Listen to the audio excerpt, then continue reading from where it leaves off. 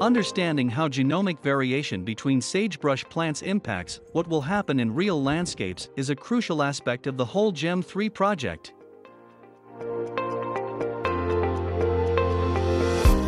When we look at this project, we have 3 levels of data that range from greenhouse data to a real landscape. The greenhouse data is really powerful because it lets us look at how different types of plants respond to heat and stress in a very controlled environment. Our team, what we're trying to see is, can sagebrush populations adapt to a rapid change in the environment? To really be able to understand how this plant will respond to different treatments. To do that, you have to clone them, but we are not doing any genetically, or we're not doing any GMOs or any modifications. We're just taking advantage of nature, and we propagate from the same individual. We create what we call a line, a clonal line, and it starts from this box here where we grow them on jelly bean. We provide them all the sugar and everything so that they can start growing from a meristem, a bud, right? They grow, and then we have, from the same individual, we have a lot of them. And then these can be used as replicates to then conduct an experiment, and we can compare, when you fix the genome, they all have the same genome, how do they respond to the different environments. And you not only do that for one individual, you're going to be doing this for a multitude of individuals. And these individuals are from different places in the landscape. My research is unique in the fact that I am developing the methods that are needed to actually propagate sagebrush in order to make enough biomass for genome sequencing. And in addition to that, we're developing all of the protocols to move those sagebrush seedlings into the greenhouse and be able to actually do genome to phenome research on those. We do everything from top to bottom. So I'm not just looking at one thing, I'm not just looking at one plant and the way it looks, I'm not just looking at maybe one bacterium in a petri dish. I'm helping make all of these plants grow. We're extracting all of the DNA, going through the experiments, and then doing all the computer work as well. So I think it's really unique that I get to be part of this whole vertically integrated process, which I don't think I've seen in other programs. This research specifically is funded by GEM3, the National Science Foundation, through EPSCoR. We have Boise State University funding this research through my seed grant, and then another grant has contributed to some of the ideas about drought tolerance, and that comes from Lush, a cosmetic company. To be able to understand how important this genetic variation between plants is in a real landscape, we need to be able to go somewhere out, in the real world, and see how plants are responding to climate conditions. So the Castle Rock site is an ideal opportunity to explore how plants are growing, surviving, and reproducing in a real landscape. We are investigating here a transitional zone from high elevation to lower elevation. In higher elevation it's moist, in the lower it's dry. And this is a very special place because here are multiple influences at the state park. We have the Snake River Plain in the north, the Rocky Mountains in the east, and the Great Basin in the west. And where such zones meet, we call those places ecotones. This is where 2 or more ecosystems coincide with all their traits. And we make use of this because we have, in our higher elevation, we have a mountain big sagebrush, and this is bound to the moisture. In the lower elevation we have Wyoming big sagebrush and basin big sagebrush. They can cope with different soil types and moisture, and especially drought actually. So I have a background in remote sensing and unmanned aircraft systems, and using some very specialized sensors. We're using a multispectral and hyperspectral LiDAR and thermal sensors to fly over sagebrush patches that the other members of the team are collecting samples from. What we're actually doing out here is really cutting edge research. So by applying these advanced sensors, this hyperspectral remote sensing, thermal analysis, we're starting to identify different characteristics from plants that might be even side by side.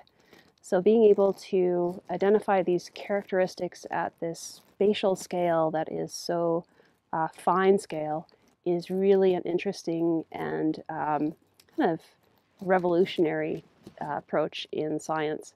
And then looking at taking that and looking at the spatial distribution across the landscape and being able to map out these patterns, it's going to be something that is going to be very useful for answering a lot of the questions that we have in GEM3 and contributing to sagebrush conservation and long-term management goals. So the SARE program stands for Summer Authentic Research Experience, and it gives undergraduate students a chance to take part in the entire research process, and especially for students who haven't participated in research before, it's an excellent opportunity to get involved with the entire research process. What has been really incredible for me is to see how these PhD students have formulated these questions, how their kind of life and educational history has led to this moment, and how they work with one another to find solutions to problems that arise, in the uncontrollable nature of a natural laboratory. And yeah, how they work with one another and work within their own research. The most interesting thing about this research at this site is that we have brought all of these different teams to come together. So my research looking at the microbes and the arthropods can be tied to our modeling team and our mechanisms team and our modeling team. So we're really bringing all of these core groups together to understand what is happening on this landscape, which is this really great hybrid zone that provides us this natural place to answer some really cool questions. And moving on from Castle Rocks, our ultimate goal is to be able to apply the insights we've learned about different types of sagebrush plants to managing real landscapes. One of the biggest disturbances that sagebrush plant faces is fire, and how sagebrush plants recover from fire will ultimately be very important for grazing, for predicting impacts on rural economies, and for the hundreds of plant and animal species that depend on sagebrush. And so the Soda Garden is our test site to apply the insights that we learned from our living laboratory in Castle Rock and our greenhouse experiments to see how well we can predict how sagebrush plants are recovering after a megafire. So this site is the Soda Fire site. It burned in the summer of 2015, about 300,000 acres, with a fire that was large enough to be seen from Boise. And so these massive wildfires are increasing in frequency and size across our region. It is being right behind me. This is the edge of the fire that happened in 2015. And we're actually looking how the natural population is coming back out from the edge into the burned area. So we're using drone technology to monitor how young recruits establish in the disturbed area. And what is the fate of those recruits? We count the individuals, we come back next year, and with that information we can forecast what the population may look like 5 or 10 years from now. In order for sagebrush to be restored after things like fire, we need to understand which genotypes and which sagebrush are actually going to persist and be able to restore the habitat. And the thing that helps us kind of understand that is going to be our common gardens. And common gardens, especially out here in the landscape, really give us those key ideas of what genotype is going to persist on the land and what we can be planting. My work happens a little bit more face-to-face with other people. So I work closely with the stakeholder advisory groups that we have set up in 2 regions of the state, in the Tetons out east, as well as the Owyhees.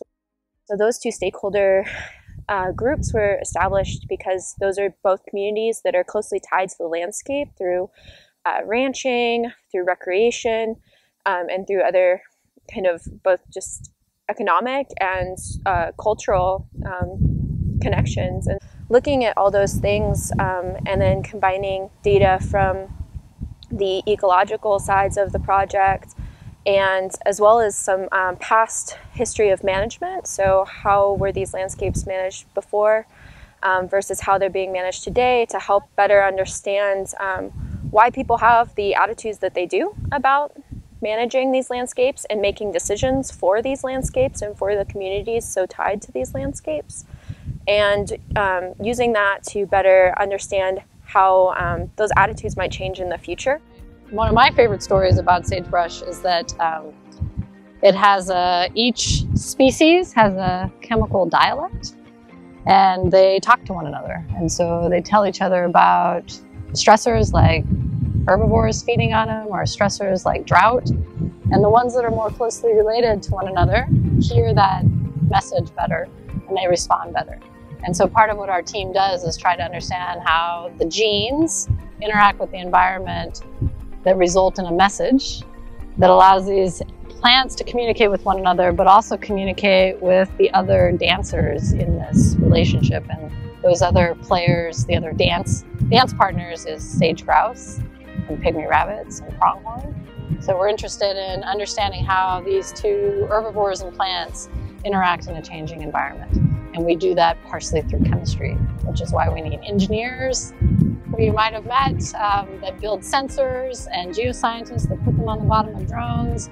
And we have lab-based approaches so that we can hear and see and smell what sagebrush is trying to say to the world.